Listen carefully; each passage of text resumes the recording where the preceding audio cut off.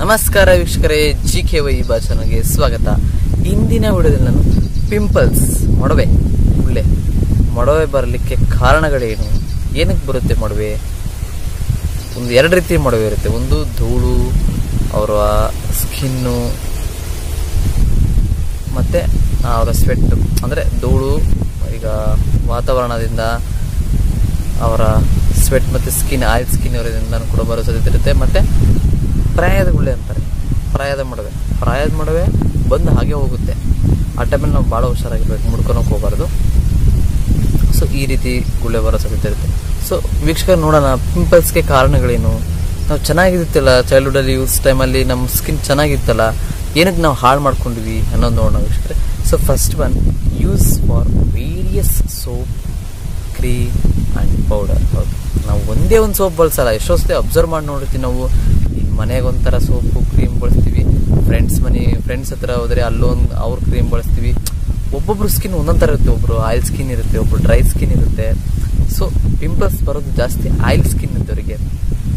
Pimples ಎಲ್ಲಿದ್ರೆ ಧೂಳು, ಅದರಲ್ಲಿರೋ ವಾತಾವರಣದಲ್ಲಿರೋ ಧೂಳು ವಾಯು ಮಾಲಿನ್ಯದಿಂದ ಅದರ ಬ್ಯಾಕ್ಟೀರಿಯಾಗಳು ನಮ್ಮ ಸ್ಕಿನ್ನಲ್ಲಿ ಕೂತ್ಕೊಂಡು ಸೊ ಪಿಂಪಲ್ಸ್ ಬರೋ ಸಾಧ್ಯತೆ ಇರುತ್ತೆ ವೀಕ್ಷಕರೇ. ಸೊ ಒಬ್ಬೊಬ್ಬರು ಸ್ಕಿನ್ ಒಂದೊಂಥರ ಇರ್ತಾರೆ. ಒಬ್ಬರು ಆಯಿಲ್ ಸ್ಕಿನ್, ಒಬ್ಬರು ಡ್ರೈ ಸ್ಕಿನ್, ಮತ್ತು ಇನ್ನೊಬ್ರದ್ದು ಮಿಕ್ಸ್ ಇರುತ್ತೆ. ಒಂದ್ಸತಿ ಆಯಿಲ್ ಈ ಕಡೆ ಡ್ರೈ, ಆ ರೀತಿನೂ ಈ ಕಡೆ ಆಯಿಲ್ ಇರಲ್ಲ, ಈ ಕಡೆ ಡ್ರೈ ಇರಲ್ಲ, ಒಂದ್ಸಲ ಮೀಡಿಯಂ ಸ್ಕಿನ್ ಕೂಡ ಇರುತ್ತೆ. ಸೊ ಇನ್ನೊಬ್ರು ಸೋಪು ಕ್ರೀಮು ಬಳಸೋದ್ರಿಂದ ಇನ್ನೊಬ್ರದ್ದು ಸ್ಕಿನ್ ಒಂದೊಂದು ಥರ ಇರುತ್ತೆ. ಇನ್ನೊಬ್ರು ಬೆವರು ಕೂಡ ಒಂದೊಂದು ಥರ ಇರುತ್ತೆ. ಇನ್ನೊಬ್ರು ಸ್ಕಿನ್ ಕೂಡ ಬೇರೆ ಬೇರೆ ರೀತಿ ಇರುತ್ತಲ್ವಾ. ಏನಕ್ಕೆ ಬಳಸ್ಬೇಕು ನಾವು ಇನ್ನೊಬ್ರದ್ದು ಕ್ರೀಮ್, ಸೋಪ್, ಪೌಡರ್ಗಳಿದ್ದೆಲ್ಲ? ಸೊ ಅದರಿಂದನೂ ಕೂಡ ಪಿಂಪಲ್ಸ್ ಬರೋ ಸಾಧ್ಯತೆ ಇರುತ್ತೆ. ಆದಷ್ಟು ಅವಾಯ್ಡ್ ಮಾಡಿ. ಎರಡನೇದು, ಈಟ್ more junk food and oily food. ಹೌದು, ಎಣ್ಣೆ ಪದಾರ್ಥ, ಚಿಪ್ಸು, ಹಪ್ಪಳ ಸಂಡಿಗೆ ತಿನ್ನಬಾರ್ದು ಅಂತಾರೆ. ಅತಿಯಾದ chips, junk food, pizza, burger, ಎಣ್ಣೆ ಪದಾರ್ಥಗಳು ಯಾವಿದಾವಲ್ಲ, ಅತಿಯಾಗಿ ತಿನ್ನೋದ್ರಿಂದನೂ ಕೂಡ ಅಲ್ಲಿ ಆಯಿಲ್ ಕಂಟೆಂಟ್ ಇರಲಿ, ಪಿಂಪಲ್ಸ್ ಬರೋ ಸಾಧ್ಯತೆ ಇರುತ್ತೆ. ಮತ್ತು ನಂತರ ವೀಕ್ಷಕ, stay more high polluted areas. ಹೌದು, ಕೋಲ್ಕತ್ತಾ, ಬೆಂಗಳೂರು, ಮುಂಬೈದಲ್ಲಿ ಸಿಟಿಲಿ ಭಾಳ ಅದರ ಬರೋ ಧೂಳುಗಳಿಂದ ಮತ್ತು ವಾಯು ಮಾಲಿನ್ಯದಿಂದ ಮತ್ತು ಅಲ್ಲಿನ ವೆದರ್ ಮತ್ತು ಅವ್ರ ಬೆವರು, ಅದರಿಂದನೂ ಕೂಡ ಪಿಂಪಲ್ಸ್ ಬರೋ ಸಾಧ್ಯತೆ ಇರುತ್ತೆ ವೀಕ್ಷಕರ. ನಂತರ ವೆರಿ ಇಂಪಾರ್ಟೆಂಟು, ಇನ್ನೊಂದು very very very very important ಏನು ಗೊತ್ತಾ? ಆ ಗುಳ್ಳೆ ಆಗಿರ್ತಲ್ಲ, touch skin more and more. ಈಗ ಇಲ್ಲಿ ಗುಳ್ಳೆ ಆಗಿರುತ್ತೆ ಅಂತ ತಿಳ್ಕೊಳ್ಳಿ, ಜಿಗುಟ್ಕೊಳ್ಳೋದು, ಮುಡ್ಕೊಳ್ಳೋದು ಪದೇ, ಮತ್ತು ಇಲ್ಲ ನಾವು ಕರೆಕ್ಟಾಗಿ ಮುಡ್ಕೊತೀನಿ, ಕರೆಕ್ಟಾಗಿ ಮಾಡ್ಕೊತೀನಿ, ನಾನು ಡಾಕ್ಟರ್ ಇದ್ದಂಗೆ ಅಂತ ಅಂದ್ಕೊಂಡು ಕೆಲವರು ಟವರೆಲ್ಲ ತಗೊಂಡು, ಕರ್ಚಿಪ್ ಎಲ್ಲ ತಗೊಂಡು ಈ ಥರ ಕಿವುಚ್ಕೊಳ್ತಾರೆ. ಈ ಥರ ಆದ್ರಿಂದನೂ ಕೂಡ ನಾವು ಎಷ್ಟೇ ಇದು ಮಾಡಿದ್ರು ನಮ್ಮ ಕರ್ಚೀಪು ನಮ್ಮ ಕೈಗಳಿಗಿಂತ ಅತಿ ಸೂಕ್ಷ್ಮ ಬ್ಯಾಕ್ಟೀರಿಯಾಗಳು, ಸೂಕ್ಷ್ಮ ಜೀವಿಗಳು ಅದರಲ್ಲಿರುತ್ತೆ. ನಾವು ಎಷ್ಟೇ ತಿಪ್ಪಲಾಗ ಹಾಕಿದ್ರು ಕೂಡ ನಾವು ಅದನ್ನು ಮುಡ್ಕೊಳ್ಬಾರ್ದು. ಈ ಥರ ಪದೇ ಹಿಂಗೆ ಅನ್ಕೊಂಬಾರ್ದು, ಮತ್ತು ಜಿಗುಟ್ಕೊಳ್ಬಾರ್ದು. ಕೆಲವರು ಬೀಜ ಗುಳ್ಳೆದಿರುತ್ತಲ್ಲ, ಬೀಜ ತೆಗೆದ್ರೆ ಮಾತ್ರ ಅದು ನೆಕ್ಸ್ಟ್ ಗುಳ್ಳೆ ಬರಲ್ಲ ಅಂತಾರೆ. ನೀವು ಈ ಥರ ಅಂದ್ಕೊಂಡಾಗ ನಾವು ಏನೇ ಅಂದರೂ ಕೂಡ ಅದು ಇರುತ್ತಲ್ಲ, ಸ್ಕ್ವೀಸ್ ರಸ ಬರುತ್ತಲ್ಲ, ಅದು ಅಂಟು ದ್ರವ ಮತ್ತು ಎಲ್ಲೋ ಈ ಕಡೆ ಸ್ಪ್ರೆಡ್ ಆಗಿಬಿಡುತ್ತೆ. ಅದು ಅತಿ ಸೂಕ್ಷ್ಮವಾಗಿರುತ್ತೆ ಅಲ್ವಾ. ನೀವು ಮುಡ್ಕೊಂಡಾಗ ಅತಿ ಸೂಕ್ಷ್ಮವಾಗಿರುತ್ತೆ, ಈ ಕಡೆಗೆ ಬಂದ್ಬಿಟ್ಟು ಮತ್ತೆ ಇಲ್ಲಿ ಸ್ಕಿನ್ ಇದಾಗುತ್ತೆ ಮತ್ತು ದಪ್ಪ ಆಗುತ್ತೆ. ಸೊ ಅತಿಯ ಪದೇ ಮುಟ್ಟೋದ್ರಿಂದ, ಪದೇ ಕಿವುಚ್ಕೊಳ್ಳೋದ್ರಿಂದನೂ ಕೂಡ ಪಿಂಪಲ್ಸ್ ಬರೋ ಸಾಧ್ಯತೆ ಇರುತ್ತೆ. ನಮ್ಮ ಫ್ರೆಂಡ್ಸಿಗೆ 2-3 ಇದ್ರು, ಅವ್ರಿಗೆ ಬೈದ್ರು ಕೂಡ ಅವ್ರು ನಿಲ್ಲಿಸಿಲ್ಲ, ಮತ್ತು ಅವ್ರ ಸ್ಕಿನ್ ಇದಾಗಿದೆ. ಈಗ ಪರವಾಗಿಲ್ಲ, ಆರಾಮಾಗಿದ್ದಾರೆ.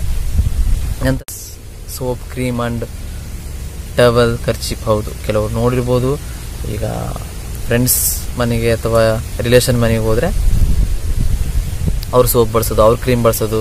ಅವ್ನು ಬೆಳ್ಳಕ್ಕೆ ಚೆನ್ನಾಗಿ ಕಾಣಿಸ್ತಿದ್ದಾನೆ, ಅವ್ನಿಗೆ ಪಿಂಪಲ್ಸ್ ಇಲ್ಲ, ಅವ್ನು ಕ್ರೀಮ್ ಬಳಸೋಣಂತ ಅವ್ನು ಕ್ರೀಮ್ ಹಚ್ಚೋದು, ಅವ್ನು ಸೋಪ್ ಬಳಸೋದು. ಅದರಿಂದನೂ ಕೂಡ ಪಿಂಪಲ್ಸ್ ಬರೋ ಸಾಧ್ಯತೆ ಇರುತ್ತೆ. ಮತ್ತು ಈಗ ನಿಮ್ಮ ಮುಖ ತೊಗೊಂಡ್ಬರ್ತೀರಲ್ವ, ಬೇರೆ ಟವಲ್ ಯೂಸ್ ಮಾಡೋದ್ರಿಂದನೂ ಕೂಡ ಪಿಂಪಲ್ಸ್ ಬರೋ ಸಾಧ್ಯತೆ ಇರುತ್ತೆ. ನಿಮ್ಮ ಟವಲ್ ನಿಮ್ಮ ಜೊತೆ ಇಟ್ಕೊಂಡಿರಿ, ಅಥವಾ ಕರ್ಚೀಪ್, ನಿಮ್ಮದೇ ಆದ ಟವಲ್ ನೀವು ರಿಲೇಷನ್ ಮನೆಗೆ ಹೋದಾಗ, ಫ್ರೆಂಡ್ಸ್ ಮನೆಗೆ ಹೋದಾಗ ನಿಮ್ಮದೇ ಆದ ಕರ್ಚೀಪ್ ಟವಲ್ಲು ಇಟ್ಕೊಂಡಿರಿ, ಏನೂ ಪ್ರಾಬ್ಲಮ್ ಇಲ್ಲ.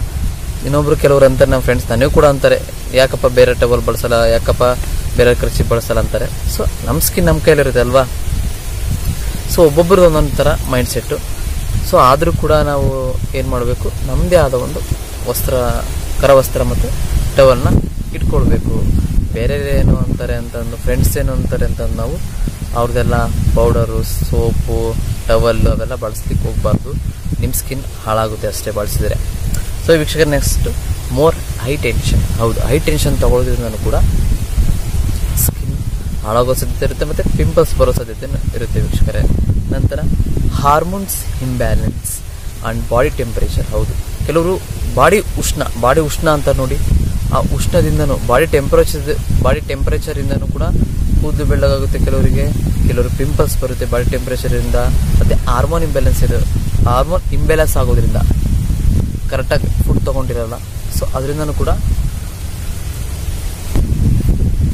ಹಾರ್ಮೋನ್ ಇಂಬ್ಯಾಲೆನ್ಸ್ ಆಗೋದ್ರಿಂದನೂ ಕೂಡ ಪಿಂಪಲ್ಸ್ ಬರೋ ಸಾಧ್ಯತೆ ಇರುತ್ತೆ ವೀಕ್ಷಕರೇ.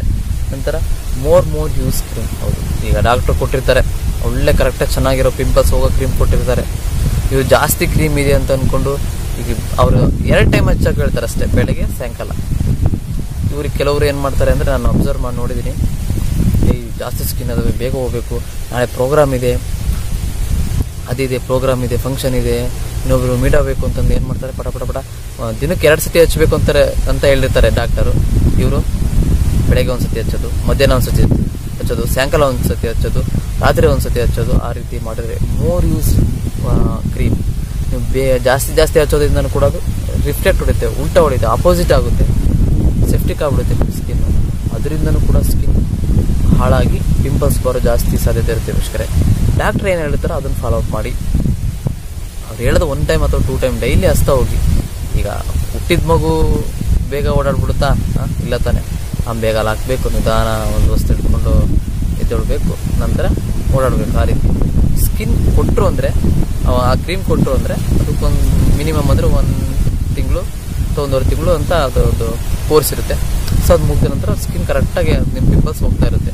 ನೀವು ಬೇಗ ಹೋಗಬೇಕು, ಬೇಗ ನಿಮ್ಮ ಪಿಂಪಲ್ಸ್ ಹೋಗಬೇಕು. ನೀವು ಬೇಗ ದಿನಕ್ಕೆ ಒಂದು 5-6 ಸತಿ ನೀವು ಕ್ರೀಮ್ ಹಚ್ಕೊಂಡ್ರೆ ಅದು ಕೂಡ ಎಫೆಕ್ಟ್ ಆಗೋ ಸಾಧ್ಯತೆ ಇರ್ತೀವಿ ವೀಕ್ಷಕರೇ. ಸೊ ಇಷ್ಟೆಲ್ಲ ಕಾರಣಗಳು ಅವಾಯ್ಡ್ ಮಾಡಿ. ಬೇರೆ ಟವಲ್ಲು ಅಥವಾ ಬೇರೆ ಕ್ರೀಮ್ ಯೂಸ್ ಮಾಡ್ತೀವಿ, ಎಲ್ಲ ಅವಾಯ್ಡ್ ಮಾಡೋದು. ಇವೆಲ್ಲ ಅವಾಯ್ಡ್ ಮಾಡ್ತಾ ಹೋದರೆ ನೀವು ಪಿಂಪಲ್ಸ್ ಯಾವುದೇ ಕಾರಣಕ್ಕೂ ಬರಲ್ಲ, ನೀವು ಚೆನ್ನಾಗಿ ಕಾಣ್ತೀರಾ. ಸೊ ವೀಕ್ಷಕರೇ, ಇದಿಷ್ಟು ಪಿಂಪಲ್ಸ್ ಬರೋ ಕಾರಣಗಳು. ಇನ್ನೊಬ್ರಿಗೆ ಶೇರ್ ಮಾಡಿ, ಗೊತ್ತಾಗಲಿ ಕಾರಣಗಳೇನಂತ. ಲೈಕ್ ಮಾಡಿ, ಶೇರ್ ಮಾಡಿ, ಕಮೆಂಟ್ ಮಾಡಿ. ನೀವು ನಮ್ಮ ಚಾನಲ್ಗೆ ಸಬ್ಸ್ಕ್ರೈಬ್ ಆಗಿಲ್ಲ ಅಂದರೆ ದಯವಿಟ್ಟು ಸಬ್ಸ್ಕ್ರೈಬ್ ಮಾಡಿ, ಉಚಿತವಾಗಿ ಸಬ್ಸ್ಕ್ರೈಬ್ ಮಾಡಿ. ಯಾವುದೇ ರೀತಿ ನಿಮ್ಮ ಹಣ ಕಟ್ಟಾಗಲ್ಲ. ಏನಕ್ಕೆ ಸಬ್ಸ್ಕ್ರೈಬ್ ಮಾಡ್ತೀವಿ ಅಂದರೆ ನೆಕ್ಸ್ಟ್ ನಿಮ್ಮ ವಿಡಿಯೋ ನೋಟಿಫಿಕೇಶನ್ ಬರುತ್ತೆ. ನೆಕ್ಸ್ಟ್ ಪಿಂಪಲ್ಸ್ ಪರಿಹಾರವನ್ನು ನಾನು ತಿಳಿಸ್ತೀನಿ.